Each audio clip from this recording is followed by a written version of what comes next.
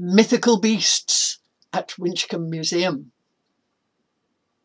As I walk around the museum, I learn a lot from looking at details, so I thought I would share with you the mythical creatures I have found. There is a very impressive coat of arms, which used to hang in the magistrates' court. The royal arms of the United Kingdom are supported by a lion and a unicorn, symbols of the United Kingdom. The lion stands for England and the unicorn for Scotland. This combination dates back to 1603, when James VI of Scotland succeeded to the throne of England, uniting the two countries. The unicorn was believed to be the natural enemy of the lion, a symbol that the English royals had adopted around 100 years before. And it was also chosen because it was seen as a proud and haughty beast, which would rather die than be captured, just as the Scots would fight to remain sovereign and unconquered.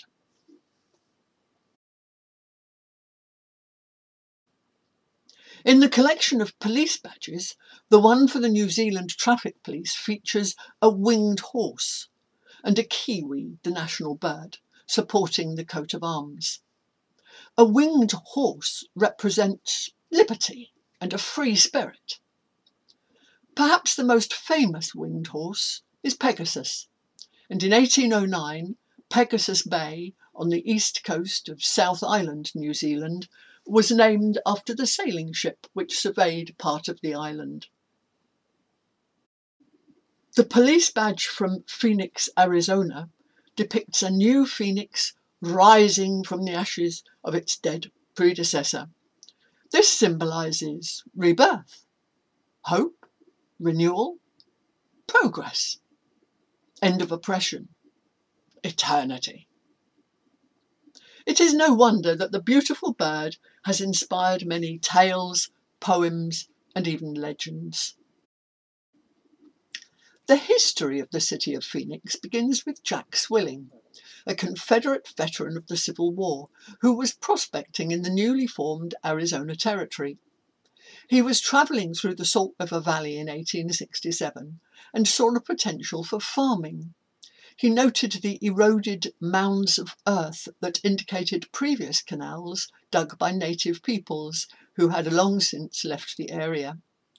Lord Darrell Dupper was one of the original settlers in Swilling's party, and he suggested the name Phoenix as it described a city born from the ruins of a former civilization.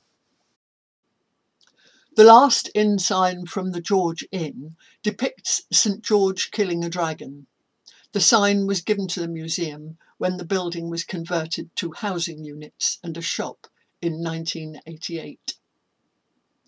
The small coaching inn was acquired and extended by Abbot Richard Kidderminster in the 16th century to accommodate the pilgrims who were coming to visit St. Kenelm's shrine. He had dragons carved on the porch of the George, and these can still be seen. St. George, the patron saint of England, is popularly identified with English ideals of honour, bravery and gallantry. However, he was not English, and it is unlikely that he ever visited this country. There is another dragon to be found in the museum.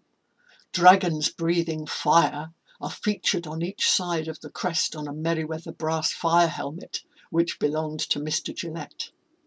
These helmets were introduced in 1868 and continued to be used until the 1930s.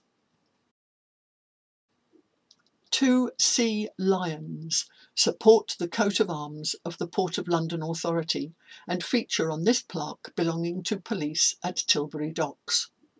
In heraldry, a sea lion, or morse, is a mythical sea creature with the head and upper body of a lion, but with webbed forelimbs and a fish tail. It is an emblem of bold actions achieved on the ocean in the country's service.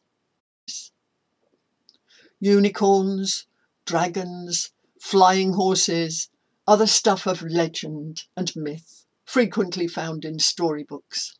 While the animals are mythological, the qualities they represent are the reason why they are chosen to symbolise a knight, a nation, or a group of people.